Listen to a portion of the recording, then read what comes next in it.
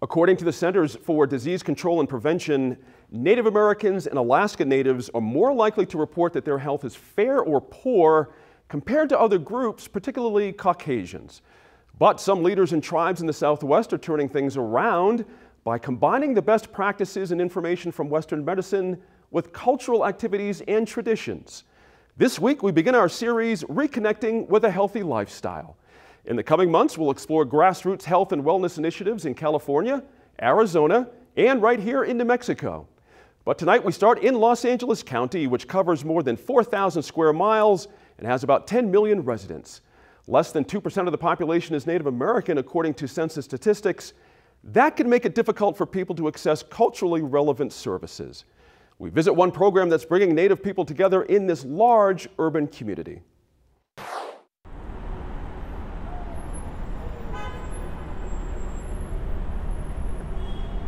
We're not integrating our culture into the Western ways, we're integrating the Western ways into our culture. Your mental health is just as important as your spiritual health, as your social health, as your physical health. Dr. Carrie Johnson came to Los Angeles 18 years ago from Canada.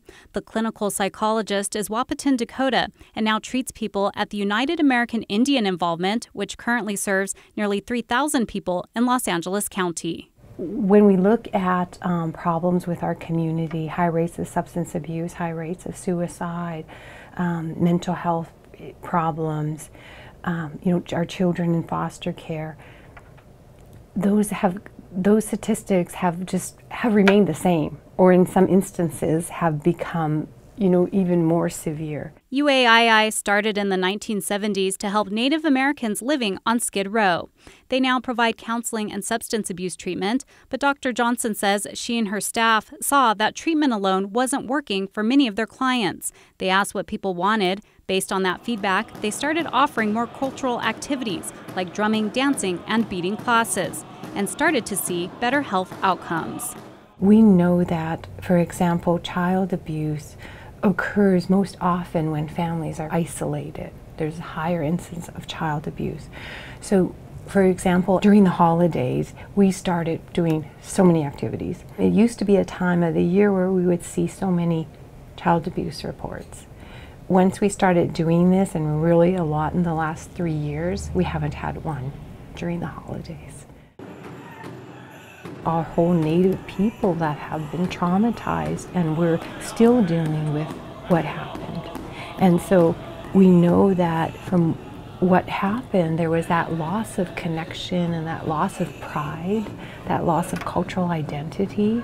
And so by just restoring the culture and the cultural identity and the pride, that's what we're seeing. That's where the healing's taking place.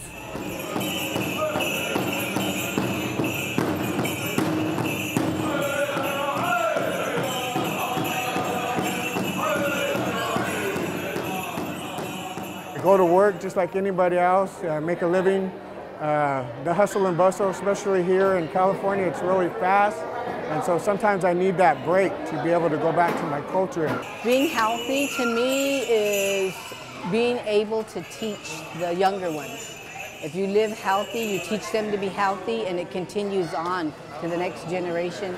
They teach their kids. We all need to be grandparents to all the kids here.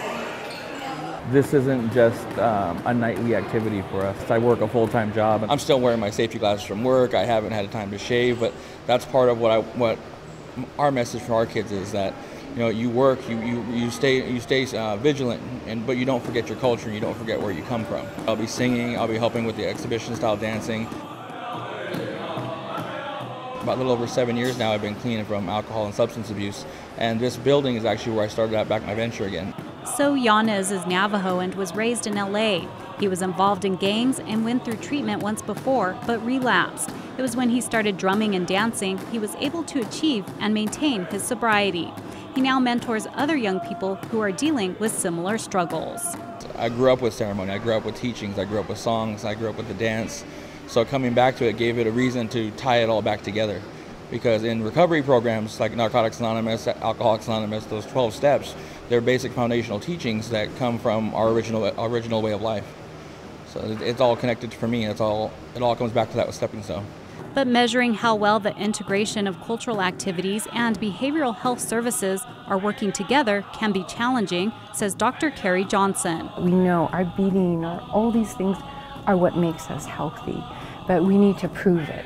UAII is currently undergoing a research study to measure the effectiveness of using cultural activities to support substance abuse and behavioral health treatment. Before and after assessments will measure if there are lasting changes in people's health.